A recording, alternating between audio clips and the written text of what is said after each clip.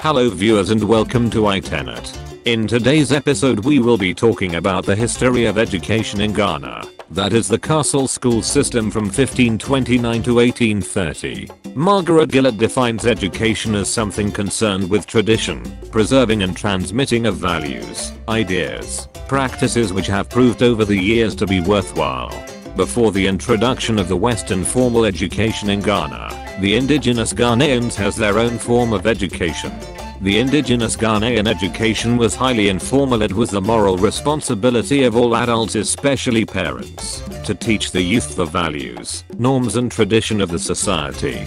The introduction of Western formal education in modern Ghana was closely tied to the coming of the European merchants to the Guinea coast from the middle of the 15th century. The first of these merchants were the Portuguese, who even though were primarily interested in trading activities, felt the need to provide formal education to the indigenous people, to serve as a catalyst for smooth commercial activities. The Danish, Dutch and English merchants who set up schools in their forts. The best known castle schools on the Gold Coast included the one operated by the Dutch at the former Portuguese fortress at Elmina, the British school at Cape Coast Castle, and the Danish school at Christiansborg, near Accra, to educate their mulatto children by native women. These schools produced some brilliant native scholars such as Anthony William Amo of Axim, Christian Protten of Accra and Phillip Quacoe of Cape Coast. These men continued their education in Europe, financed by the merchant companies, and served as role models for others upon their return home. Because the merchants lived in the castles scattered along the coast, the school they established were all confined to these places, therefore were commonly referred to as the castle schools. Children who largely benefited from these schools were the sons of European traders by African wives who were normally referred to as mulattoes, and the sons of native wealthy merchants. Here are the educational efforts of various European merchants from 1529 to 1830.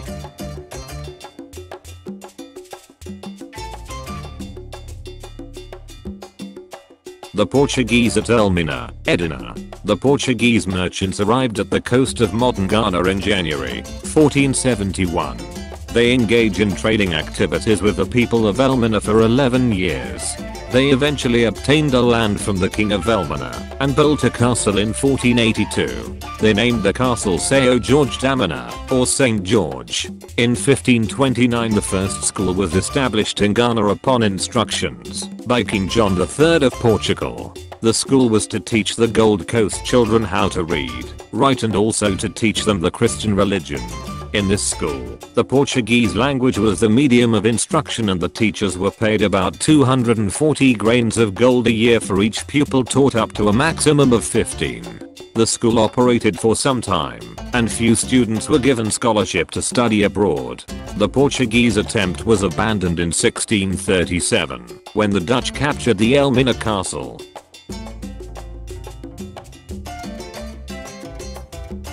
The Dutch in Elmina. After driving out the Portuguese, the Dutch West Indian Company established its headquarters at Elmina and soon afterwards established a school for the mulatto children there. The main curriculum of the school was composed of reading, writing, and religion. The Dutch language was used as a means of instruction. One major characteristic of the Dutch educational enterprise was the granting of scholarship to some boys in their school to study abroad, specifically Holland. But only few of them return home and actually contributed to the promotion of education in the country. Jacobus Kapitein, a mulatto, who was sent out by a Dutch trader called Van Gogh, was one of those who returned home after graduating from Leiden University in 1737. He was later ordained as the first Protestant African priest and was subsequently appointed chaplain of the Dutch company at Elmina. He established school at the castle which enrolled 45 pupils in 1740. Kapitein was regarded as a pioneer of vernacular literature for his translation of Apostles' Creed into Fandi. He also translated the words prayers, the Ten Commandments and parts of the Catechism into Fandi. At the time of his death in 1747, Kapitein had 400 boys and girls in his school. Anthony Amo, a native of Axim, also enjoyed a Dutch scholarship to study abroad in 1707. In 1734, he obtained his degree in the University of Württemberg and was appointed professor of philosophy and logic. He was a councillor of state in court of Berlin. It is on record that he spent 37 years in Europe and later returned to Axim to live and work there. The Danes at Christiansborg. The Danes established themselves along the coast eastward of Accra, with their headquarters at Christiansborg Castle. They started their educational activities in 1722. The pupils in their schools were given skirts and caps to wear, and a soldier was employed to teach them. The Danish governor at the castle from 1822 to 1825, called Major de Richelieu, was very instrumental in the establishment and progress of the Danish schools within this period. He even participated in the teaching work. Like the Dutch counterparts, the Danes also award scholarship to some of their pupils to study abroad. Two examples were Frederik Pedersen Svane and Christian Protten.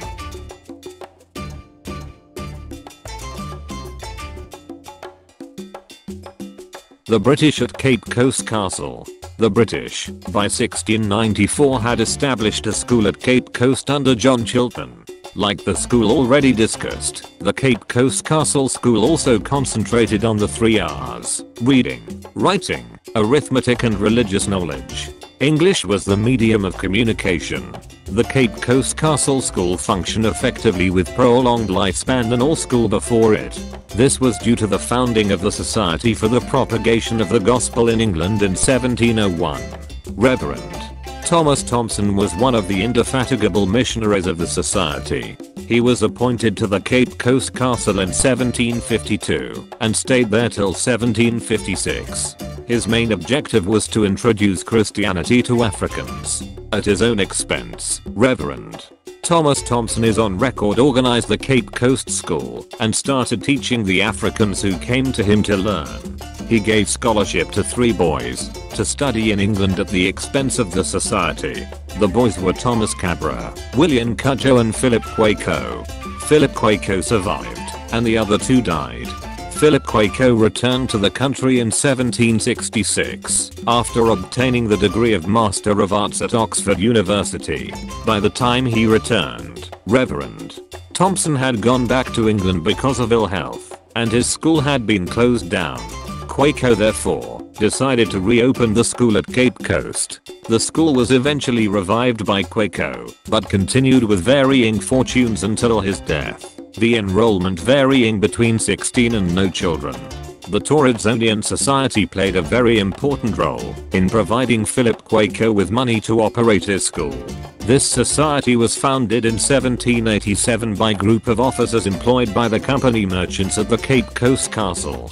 Philip Quacoe was also a member of the society. Here are the difficulties encountered by Philip Quacoe. The first difficulty had to do with the fact that the indigenous people were not committed to the activities of the school. Some even felt that Quacoe was wasting his time by engaging in white man's education. Again, in 22 years from 1773 to 1795 there was a break in communication between him and the missionary committee. The committee only wrote him twice. It is on record that when Quacoe died in 1816 his salary was even in arrears of £369. More also, the period also witnessed the Anglo-Dutch War of 1780, which led to the defeat of the British at Elmina the following year. Finally, the conflict between the people along the coast and the Asante Kingdom made it difficult for many people to enroll their children in Quacoe School, the Cape Coast Colonial School. After Philip Quacoe's death, his school was reorganized and renamed the Cape Coast Colonial School in 1821. During this time, the Gold Coast was under the governorship of Sir Charles McCarthy. As time went on, it came to be called the Cape Coast Government School until 1956, when government handed it over to the Cape Coast Municipal Council under the management of the Anglican Church. The Cape Coast Colonial School produced great nationalists like King Joseph a Grey of Cape Coast, who led the Fant Confederation. Joseph Smith, also of Cape Coast, who became headmaster of the school in 1829, and George Blankson of Anamabu, who in 1861 became the first pure African member of the Legislative Council. The castle along the coast in modern Ghana were mainly put up for defense and commercial activities. As time went on, the provision of formal education there became a common feature. Even though the castle school system was not entirely successful, yet its footprints on contemporary educational system are quite enormous. The following are the impacts of the castle school system on our education today. Firstly, introduction of literacy, numeracy, which constitute modern education system, as well as the promotion of religious and moral education.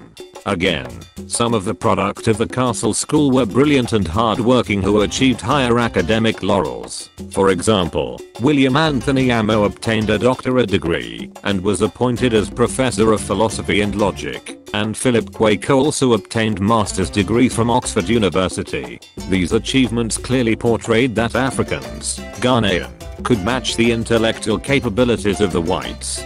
That is, whatever white man was capable of doing, the Africans could also do. Furthermore, the systematic development of Ghanaian local languages, which has become an integral part of our present educational system, could be traced to the pioneering work of products of the castle schools. Pioneers like Capitin, Ausu and Saban Quantabisa prepared the grounds for missionaries like Laing, Zimmerman, Westenman, Christella, and host of other missionaries who studied and developed various Ghanaian languages. This is the introduction of Western formal education in Ghana, the castle school system. We have noted that the education philosophy of the castle school system was to teach the indigenous people how to read, write, and also teach them the Christian religion. The Christian missionaries played crucial roles in the introduction of education in the country. If you want to know more about the activities of the various Christian missionaries, there is a playlist at the end of this video, you can watch it. Thank you for watching, and do not forget to subscribe to the channel, like and share the video. Thanks, and bye for now.